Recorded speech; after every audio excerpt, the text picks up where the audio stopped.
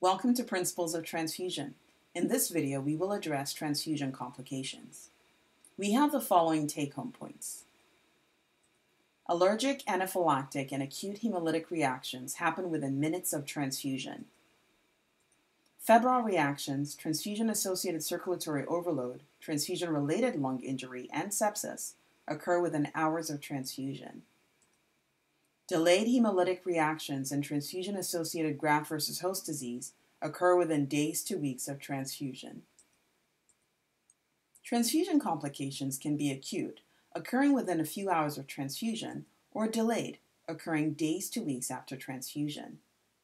Acute complications occurring within seconds to minutes include allergic or anaphylactic reactions and acute hemolytic transfusion reactions.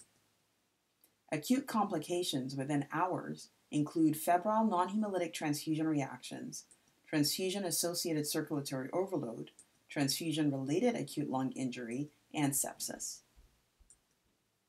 Delayed complications occurring within days to weeks of transfusion include delayed hemolytic transfusion reactions and transfusion-associated graft versus host disease. Acute complications include allergic or anaphylactic reactions, which occur due to donor antigens in the transfused product that are recognized by antibodies in the recipient. Allergic reactions due to IgE antibodies cause itching and hives and tend to be less severe. Severe anaphylactic reactions can occur, especially in IgA-deficient recipients with pre-existing IgA antibodies. Symptoms include bronchospasm and respiratory distress, angioedema, nausea and vomiting, and tachycardia and/or hypotension. Patients with recurrent allergic reactions should receive washed products. Acute hemolytic transfusion reactions occur when there are preformed antibodies against red cell antigens in the recipient's plasma at the time of transfusion. This can occur with ABO-incompatible transfusion or with active alloantibodies against minor red cell antigens. As soon as the transfusion begins, the red cell antigen is recognized and destroyed. Symptoms include pain at the infusion site or flank pain, fever and chills, dark urine due to hemoglobinuria, hypotension, and disseminated intravascular coagulation, which may precipitate bleeding. If blood is drawn before all the donor cells are hemolyzed, the DAT will be positive. Next, we'll address acute complications that occur within hours of transfusion. Febrile non-hemolytic transfusion reactions are mediated by pro-inflammatory cytokines produced by donor leukocytes during storage. Once transfused, the cytokines cause an inflammatory syndrome characterized by fever or chills and rigors, even in the absence of a fever. The DAT is negative. To significantly decrease febrile non-hemolytic transfusion reaction rates, blood products undergo leukoreduction. Transfusion-associated circulatory overload presents as hypervolemia toward the end of or within 6 hours of transfusion. Risk factors include older age, pre-existing cardiovascular or kidney disease, and rapid infusion rates.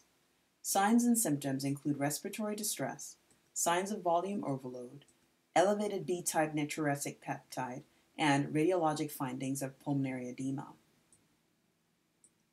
Transfusion-related acute lung injury occurs due to HLA or anti-neutrophil antibodies present in donor plasma. Once transfused, these antibodies bind to and activate recipient leukocytes in the pulmonary vasculature, which cause non-cardiogenic pulmonary edema within 6 hours of transfusion.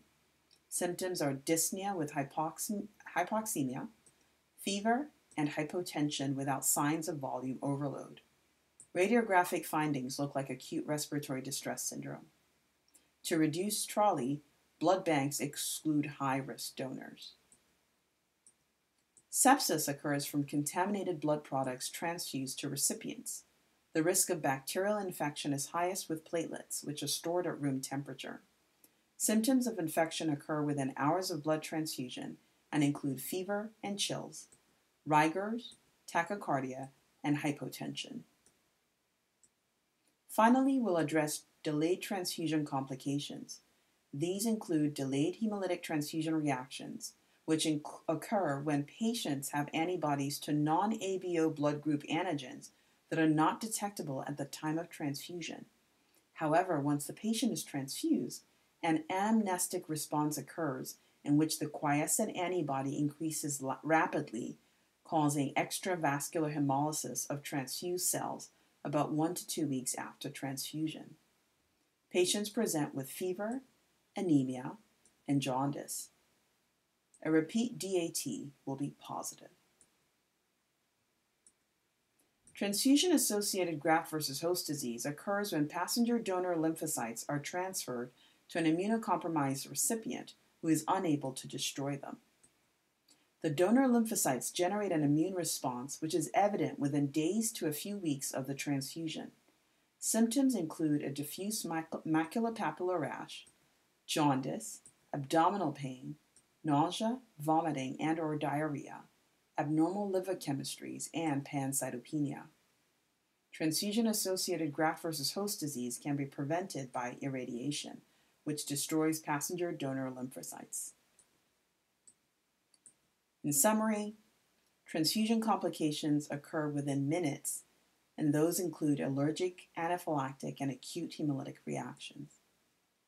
Complications that occur within hours include febrile reaction, circulatory overload, acute lung injury, and sepsis.